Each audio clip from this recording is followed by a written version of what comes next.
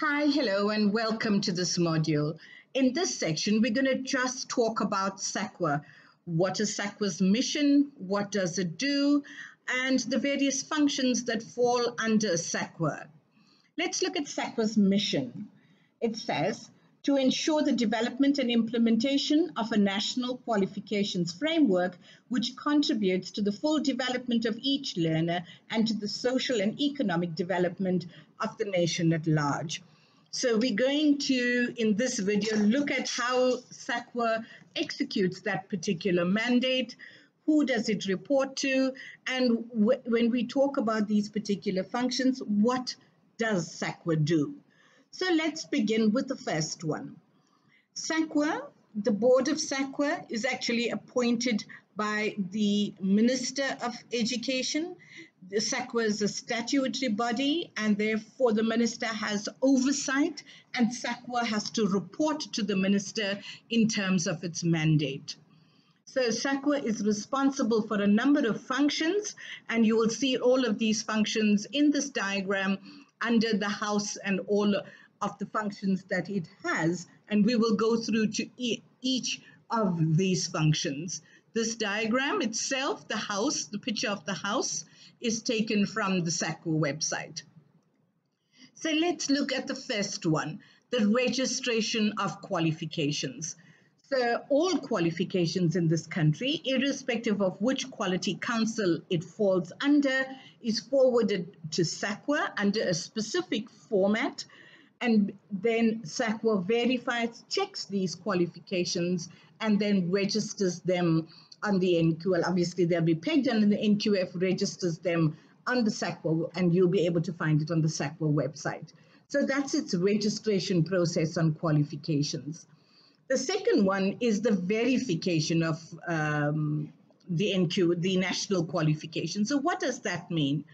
So you must have heard about employers checking to see if learners have a particular qualification that they say they do. So they want to verify the learners' qualifications. And to do that, they will go to SAQA, and SAQA will then check up on the NLRD, the National Learner Record Database, to see if that particular learner has the qualifications that they claimed or wrote down on their particular CV. So how does that information actually get to SAQA? Because you studied at a university, it could have been 5 years ago, and you had no recollection of how your information went. So what happens is an accredited training provider, part of its responsibility is to forward the results of all the learners that were found competent on their qualifications to the quality assurance body that accredited them. The quality assurance body then will be able to send that information through to SAQA through their what they call the EduDex system. That's how your information, no matter which private provider or public provider that you studied in, has or would have forwarded that information to the National Learner Record Database. So what is the National Learner Record Database? This database is managed by SAQA based on the NQF, and in order to carry out its mandate on the NQF, it provides an opportunity for learners to verify qualifications as well as check providers who's accredited, and all of that information is available on the Learner Record Database. So back on the information, then SAQA then is responsible for the registration of qualifications and for the verification of qualifications on the NLRD. And to do this, any employer wanting to verify, there's a document that needs to be filled out, and it's completed and forwarded to SAQA. I think these all, their costs attached. Offhand, I'm not 100% certain, but I'm sure you'll be able to get those costs off the SAQA website.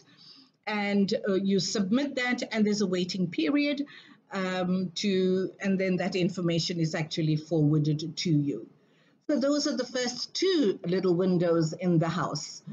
Now let's go on to the next one that looks at the evaluation of foreign qualifications.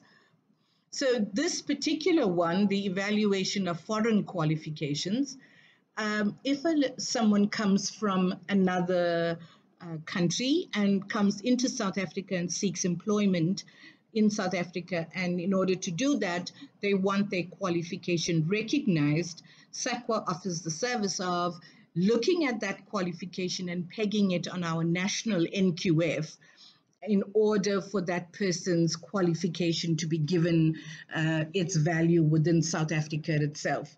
And that process is defined here as the evaluation of foreign qualifications. So let's go further within the functions of SAQA and look at the arrow that points on the recognition of professional bodies. So in every sector, if there are professional bodies that are interested in providing that designations within that particular industry, they would apply to SAQA to recognize them as professional bodies.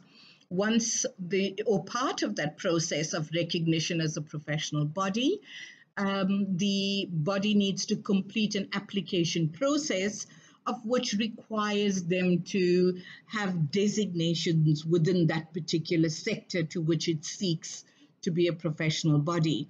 And those designations are recognized by SAQA. So if you look at the bottom two windows, it says recognition of professional bodies, as well as recognition of professional designations. So if you belong to a particular industry that has a professional body and you register with that professional body, you can be rest assured that those designations are validated by SAQA itself. So if we look further, SAQA also has oversight over the quality councils, and the quality council's responsibility is a host of responsibilities falling within the quality assurance role. Now that's really an intense discussion, and we will discuss the role of SAQA and the quality councils in a separate video. If you'd like to locate that, if you can go onto the Institute for Quality's YouTube channel, and within that you would find two other videos that are offshoot of this particular one. The one is on the quality councils, and the other is on the NQF and discussing the whole national qualifications framework and all the bodies that make up that qualifications framework. I thank you for listening.